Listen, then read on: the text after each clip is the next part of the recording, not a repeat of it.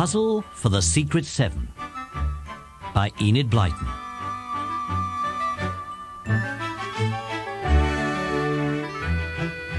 "Hello!"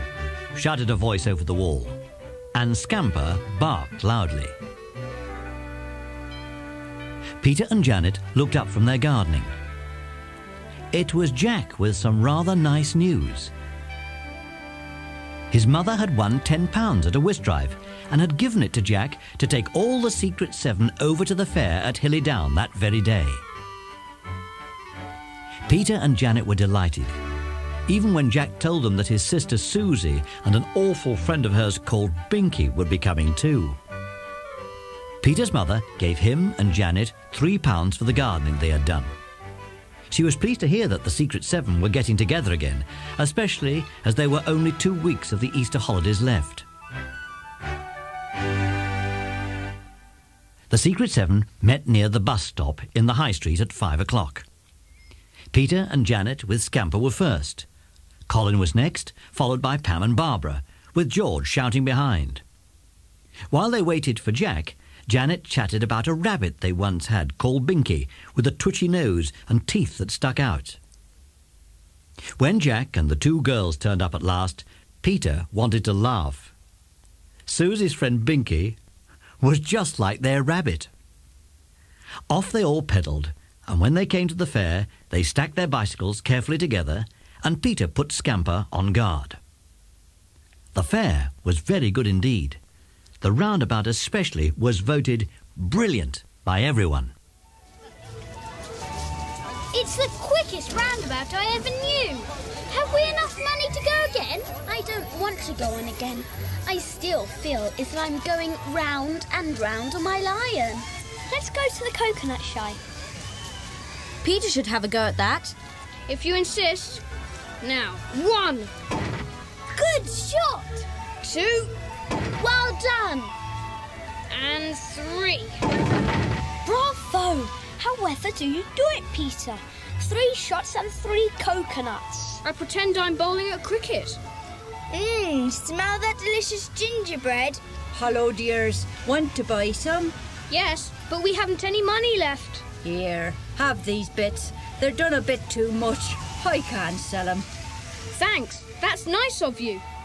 Thank you. Ah, look at the baby. Does the baby travel about with the fair? Oh, no. We live up in a shack on the hillside. My husband goes round with the fair. Come on, we really ought to go now. Look at good old Scamper, faithfully guarding the bikes. Good boy, Scamper. Everyone ready? Right, off we go.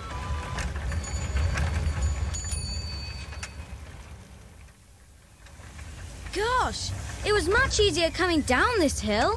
What's that? Look! Flames and smoke! It's a house on fire! We'd better see if we can help. There's a telephone box, George. I'll phone the fire brigade while you others cut across the field and see what's happening. Right! Come on, everyone! 9. 9. 9. Hello, fire brigade, please. Hello, fire brigade. There's a fire on Hilly Down Hill. It looks pretty fierce. Right, we'll stay till you come. Peter jumped on his bicycle and cycled along the same road as the others up to the fire. Whatever had stood on the hillside was almost burnt out. George told him that it must have been a small house. Peter and Jack walked all round the burning house to see if there was anything they could do, but there was nothing to be seen but flames.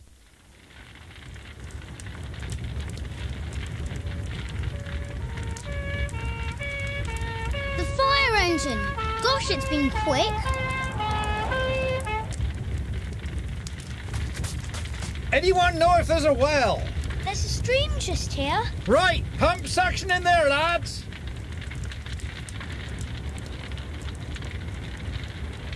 OK, switch on. Did you kids see anybody about? No, nobody. But the whole place was on fire when we came up. Whose is this shack? We don't know. Look, There's the woman who was making gingerbread at the fair.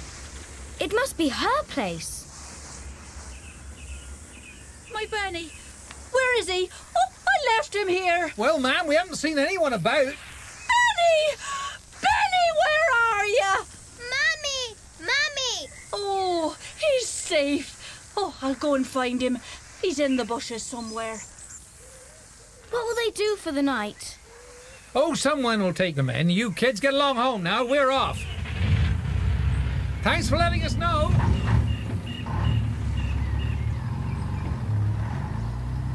Peter, I think we ought to call a meeting at the Secret Seven and see if we can plan something to help that poor woman. What about tomorrow at 10 o'clock? Fine idea.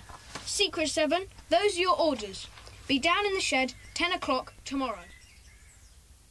Next morning, sharp at 5 to 10, Peter and Janet were down in their shed. On the door were the letters SS, and everything was ready inside. I hope everyone remembers the password and their badges. Scamper knows it. Woof! Woof! Enter, George. There's 2 more behind me. Password! Peter, we're not sure. Scamper, you're not to give the password away. Thanks, Scamper. Woof. Come in. Who's that coming now? Jack and Colin. Password! We've forgotten it. The password is Woof Jack. Susie, Binky, I told you not to follow me. Oh, come in, Jack. And you, Colin. You 2 girls, go and giggle somewhere else.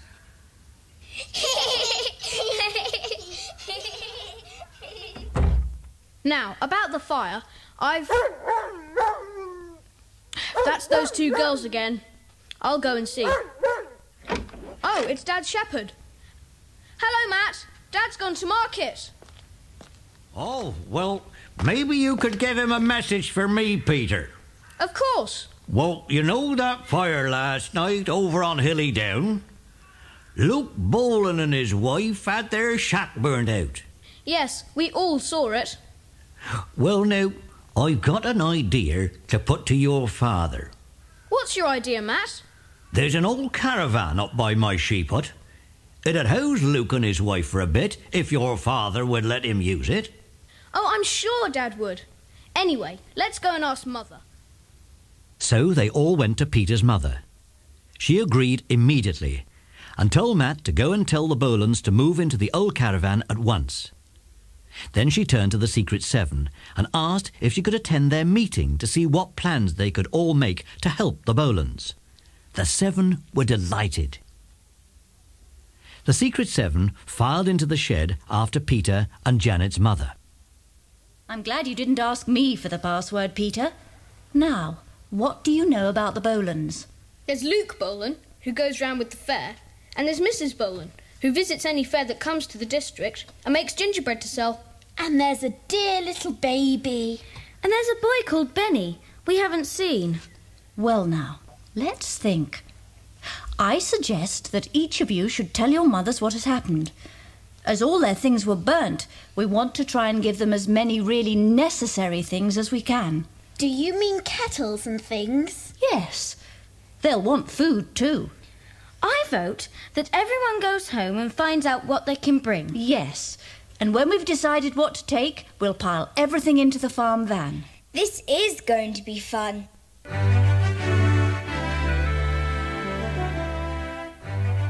Everyone cycled home, eager to tell their mothers about the morning's meeting and to see what they could bring.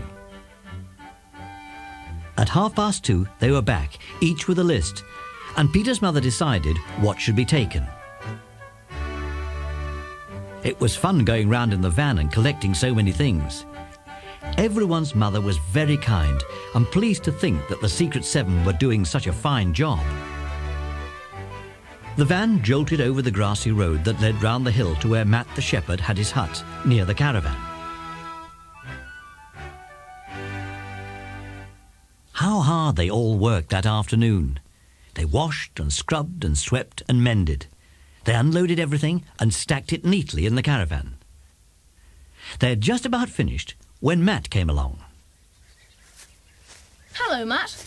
Have you been able to tell the Bolans about this caravan yet? Yes, I have. She'll be along any time now. Come and look, Matt. There now. It's wonderful. Who'd have thought it? There's Mrs. Bolan. Look, with the old pram. And the little boy. Come along, Mrs. Bolan. This is the caravan you can have. Take a look inside. Why, there's everything we want. Oh, and clean as a new pen too. When's your husband coming? Oh, Luke's real upset. We lost a few precious things in that fire, you see. I lost my sewing machine, and Luke lost his banjo, and we'll... Oh, does he play the banjo? What a pity it was burnt. Oh, I must give the baby some milk. Then I'll settle into the caravan. My, we're lucky. Well, goodbye then, Mrs. Bolan. Goodbye, Benny. But the strange little boy didn't answer. His great dark eyes wandered up to Peter's face, and yet Peter felt as if he was not really looking at him. What a curious child! As the Secret Seven went down the hill in the farm van, it was such a nice afternoon that Peter asked his mother if she would stop and let them out so they could walk home. The seven leapt out of the van, Scamper too, and set off across the fields. A voice suddenly hailed them, and the seven stopped. Ahoy there! Wait for us! Bother, it's Susie and Binky. Can we come with you? Yes, all right. Binky's made up a poem all about the Secret Seven. Well, we don't want to hear it. Go on, Binky. Say it. Oh, see the Secret Seven, so very smug and pie. I send up to heaven when they come walking by. They think they're very clever. Alas, we don't agree. We think the Secret Seven are as silly as can be. Chorus, please. Silly as can be. Silly as can be. Shut up, you horrible girls. Run, Binky, run! I'm sorry about it, but I can't help having Susie for my sister. As for Binky... It's a very rude and untruthful song. It's just a little bit funny too. Oh, look at that scarecrow. He looks alive with the wind blowing his old tweed jacket. He's got Daddy's old light-coloured trousers on. Oh, and someone's tied a scarf round his neck, red with white spots. I'm awfully hungry. What about that tea your mother promised us, Peter? The tea was ready by the time the seven poured into the farmhouse and settled down happily at the table. What a spread! Cream cheese. Yum, yum. Ham and eggs. Now just help yourselves. Colin, you haven't taken nearly enough ham. He's dreaming. Wake up, Colin. Well, I suddenly thought of a sort of poem about Binky. Surely you don't write poems, Colin. How does it begin? Well, no. I'd better not tell you. Oh, do, Colin. Well, all right. Oh, Binky has the habit of a silly little rabbit, twitching up and down her little nose, and in her mouth beneath are little rabbit teeth. I can't think of the last line yet. It doesn't sound awfully kind. Oh, do let's think of a last line. No, don't. That was a delicious tea, Mother. Oh, yes, Another meeting was planned for 11 o'clock the next morning, and when the time came, the seven were all sitting in the shed, talking. Who's there? Oh, it's me, Matt. Come in. What is it, Matt? Have any of you been taking the clothes off the old scarecrow? The crows are down there in their hundreds. No, of course we haven't taken the clothes. We wouldn't dream of it. Well, you see if you can find out for me, will you? We'll certainly try. Thank ye. You let me know then. Goodbye. Who on earth would have taken the clothes? I mean, they were pretty old and torn. I suppose it couldn't be Susie and Binky. It's just a silly sort of thing they would do. Well, you better ask Susie about it, Jack. Yes, I will. Well, to change the subject, does anyone want to go to the cinema tonight? Janet and I are going. I can't come. Nor can Barbara and I. We're going out to tea. I could come. Me too. We'll meet you at the cinema. That evening, Janet and Peter met the other two at the cinema. It was a good film and they all enjoyed it. When they left the cinema, it was a very dark night. Peter and Janet had their bicycles and cycled off, while Colin and George walked along, looking in the lighted shop windows. Colin suddenly exclaimed, in panic, that he'd lost his watch. The boys turned and went back very slowly, hunting for the watch, when suddenly things happened very quickly. The boys saw a man take something from beneath his coat and throw it at the window of an old antique shop. The glass splintered at once. The terrified boys saw the man snatch at something in the window and then race off with it at top speed. The crash of glass brought people flocking into the street, and a policeman appeared as if by magic.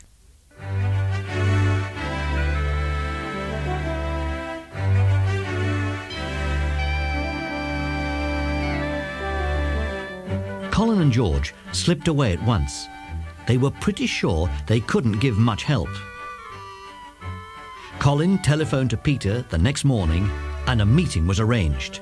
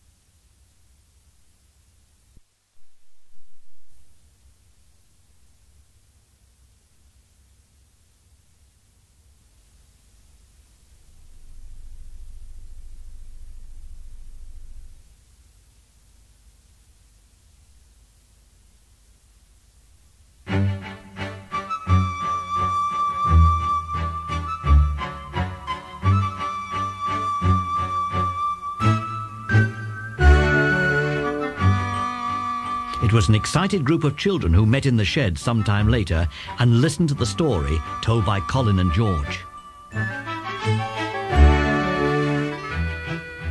Actually, I hadn't lost my watch after all.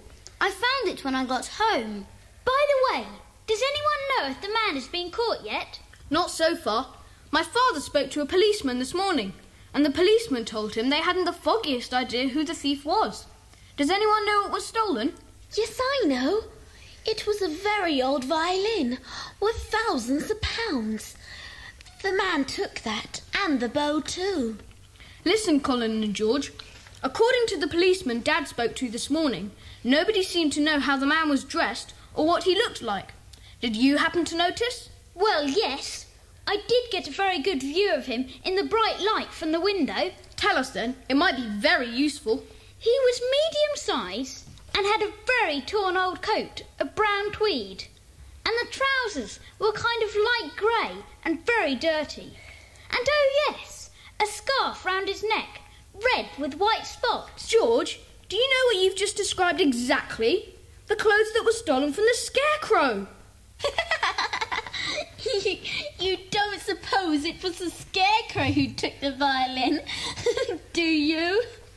Don't be silly. You know the Scarecrow hasn't any clothes now. Now let's think carefully about this. And if anyone has a sensible remark, please make it. The odds are that the thief is a musician. And he wore those awful old clothes to disguise himself. And presumably he will throw them away or hide them somewhere. We could look for them. Only we probably never find them.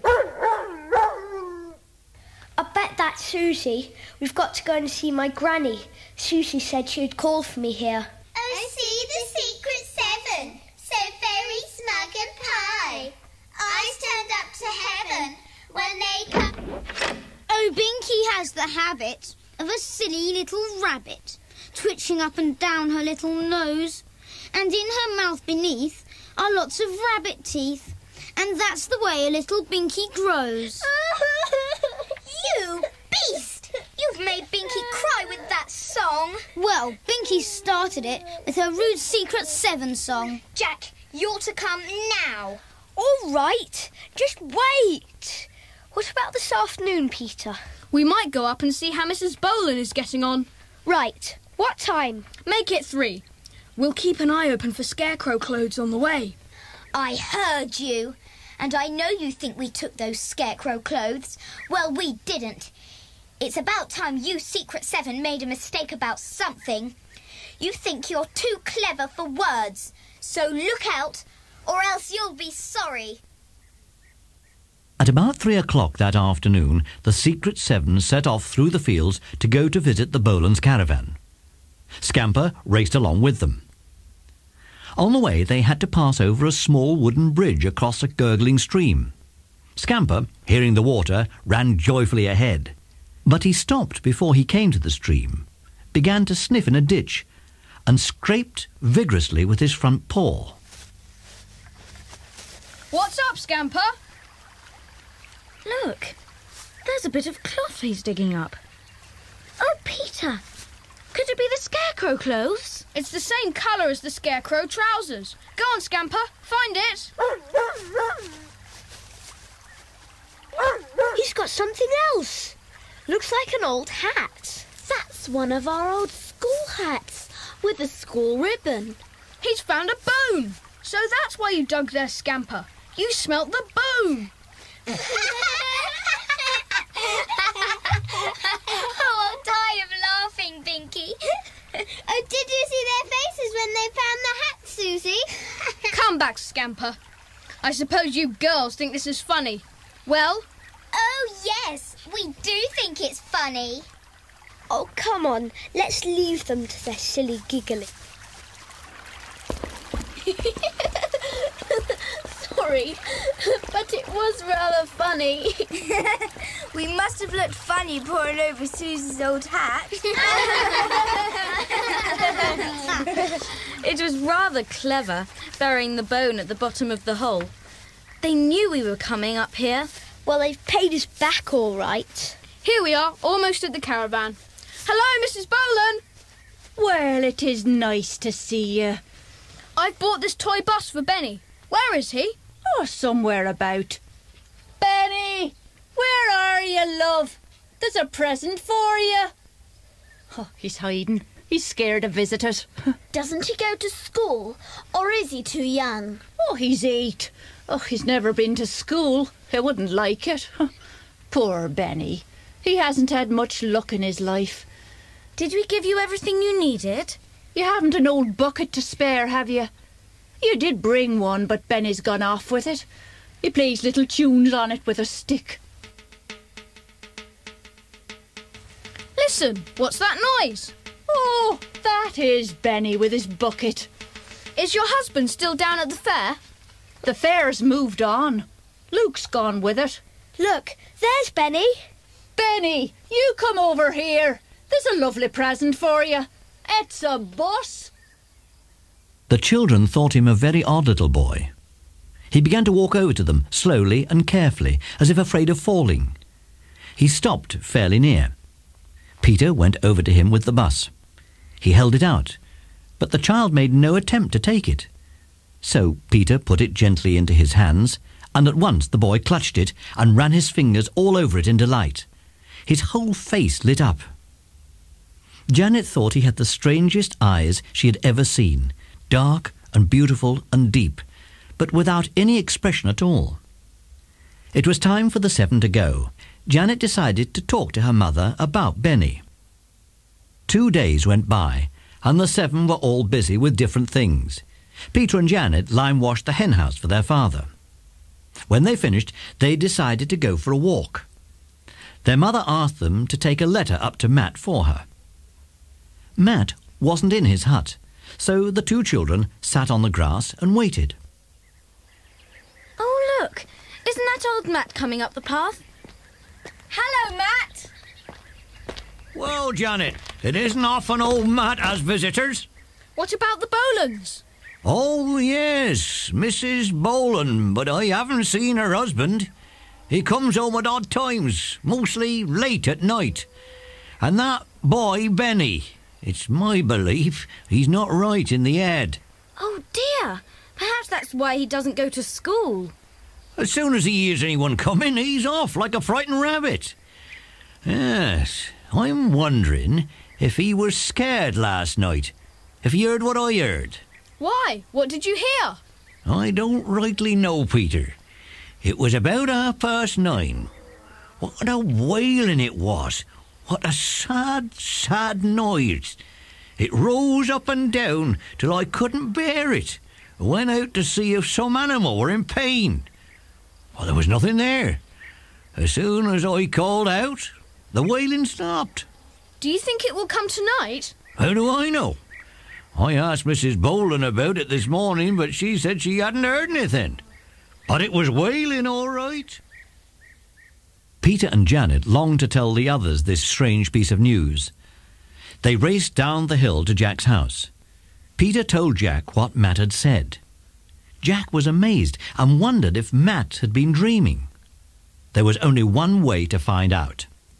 He and Peter would go up the hill that night and listen for themselves. Jack was sure Colin and George would join them.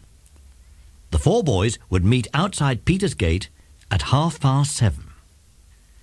As Peter and Janet were leaving, they heard a stifled giggle. Susie and Binky must have been listening outside the door. Peter was very cross. Well, they had all spoken in fairly low voices, so perhaps Susie hadn't heard anything much. At 7:30, when the four boys met, it was nice and dark. They all had torches, and they strode off up the hill to old Matt's hut. I vote we sit behind this bush. I wonder if Matt is in. Yes, I can see a crack of light. Gosh, that made me jump.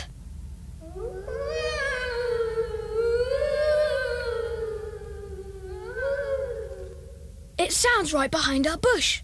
Let's creep round and shine our torches.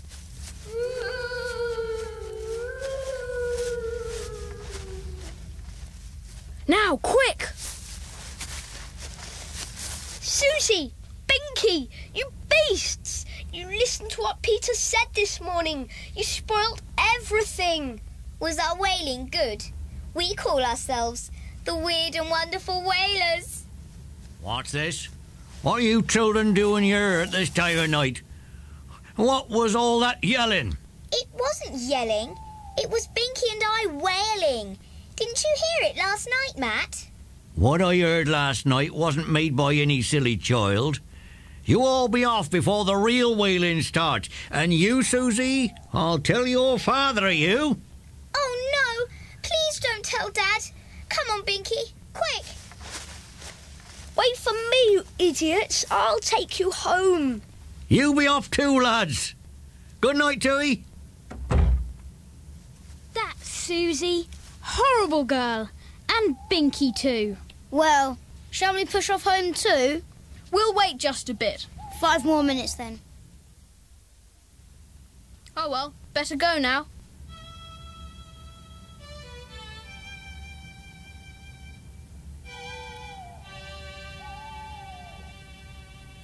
What is it? A violin. That's all it is. But oh, what wonderful playing. No tune, just playing like the wind plays, or the trees. A violin? Of course. Who's playing it? And why? Out on this hill in the dark. Who are you? Come forth and show yourself. Huh? That violin. It must be the one that was stolen. Yes, I bet you're right. But who was playing it? Luke Bolan. How do you know? Well, we know his banjo was burnt in the fire, so maybe he stole the violin and can play that. Possibly. The next thing to do is to find the violin. He probably hides it in the caravan. Come on, quietly. Here we are. But there's no one in. Strange. Well, let's go as close as we can. Listen, it's someone crying. It must be little Benny. Here, you lads, didn't I tell you to clear off home? Oh, Matt, that wailing. It was someone playing a violin. Ah, I think you're right. But I've never heard a fiddle played like that before. But who played it? There's no one in the caravan except young Benny. The Bolans asked me to keep an eye on him while they went to see about a cottage. Shall we go in and comfort him? No, I'll rock him to sleep like a weakly lamb. The boys left the caravan and began to walk home. They were extremely puzzled. All agreed it must have been Luke playing the violin. He had probably left his wife in town and come up to play it, to comfort himself for the loss of his banjo. They were sure that Luke must hide the violin somewhere in the caravan and decided that the 7 must come up to the caravan the next day and see if they could find it. The next morning, Peter explained to the girls and Jack what had happened the night before. Then they all set off for the caravan with some butter and biscuits for Mrs. Bolan as a nice excuse for seeing her. The 7 arrived at Matt's hut and looked inside it. The shepherd wasn't there. Now to see if the Bolans are in. Mrs. Bolan, are you there? No answer. The pram's not here. The door's not locked. I'm going to have a quick search. Can you see anything, Peter? I've looked everywhere. I'm sure the violin isn't here. Janet, you have a search, in case I've missed it. Colin, let's have a look under the caravan. Hey, look what I've found hanging behind the door. Look, the scarecrow clothes. Luke must have stolen them then and worn them as disguise to steal the violin. Oh dear, poor Mrs. Bolan. I'm sure she didn't know anything about it. Where can that violin be? There's only one place I can think of, and that's in the baby's pram. But Peter, it would ruin the violin to be bounced on all day. It could easily be wrapped in some thick material. If we could only look inside the pram, we would know. But how can we do that? Shh! Look who's coming. It's Mrs. Bolan. Poor woman, she does look worried. Why, good morning, my dears. Oh, I'm just going to feed the baby. She's starving. Come here, Benny. Inside with Mammy. Now's your chance to look in the pram. Let me feel under the mattress. What's this? Yes, look, it is the violin. You give me that. I'll box your ears, the lot of you. Are you Luke Bolan? Well, isn't this the violin that was stolen? Luke, leave those children be. Oh, they found the violin. Oh. Give it here. I'll smash the wretched thing. Oh, no, Luke, no. That would only make things worse. Oh, Luke, what have you done? You know why I did it, my dear. I was going to put back that violin in the shop this very morning. We didn't know it was so valuable. But didn't Luke see the notice beside it? Oh, yes, but Luke can't read. He never went to school. I meant to go in and pay later, but I needed that violin so badly. Why? Just because your banjo was burnt? No, it was for Benny I wanted it. Benny? But surely he can't play. Benny, love, do you want to give us a tune? Here, lad, here's the violin.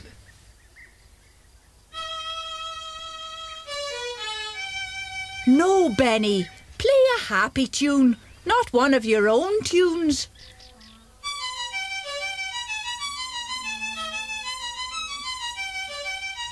There, my little Benny. You've never heard him play, have you? Oh, we did hear him last night. Old Matt heard him the night before. That kind of wailing music of his own, and Matt was puzzled and told us about it. Mrs. Bolan, Benny's a little genius. Oh, why don't you send him to school and let him be taught music properly? Why, surely you know what's the matter with him. My Benny is blind. When he lost his own violin in the fire, it seemed as if his heart was broken. That's why Luke took that old violin. Janet felt tears come into her eyes. What could they do to help this gifted little boy? Something must be done. The grown-ups must come into this. And so it was that the 7 went to Peter's parents and poured out the whole story. Peter's father said there was a reward offered for the return of the violin, and if it was in good condition, no questions would be asked, so he would take it back and refuse the reward. Mother said that she would arrange for Benny to go to a school for blind children where his gift for music would be developed. Peter's father lost no time in dealing with the violin. When he returned, he said that all was well and that Luke's name had not been mentioned. As for the Secret 7, they were to help pay for a new violin for Benny. They had never in their lives been so busy earning money in holiday time. They found themselves jobs of all kinds. 2 days before they went back to school, the 7 had a meeting. And what a pile of money they had to count. Plenty to buy the violin. Well, you've all worked very hard. Thanks for all your money, Secret 7. Oh, and here's a bit more. Who's that from? It's from Scamper. He gave up 2 large bones and a little one to help Benny, and here's his money. Thanks, Scamper.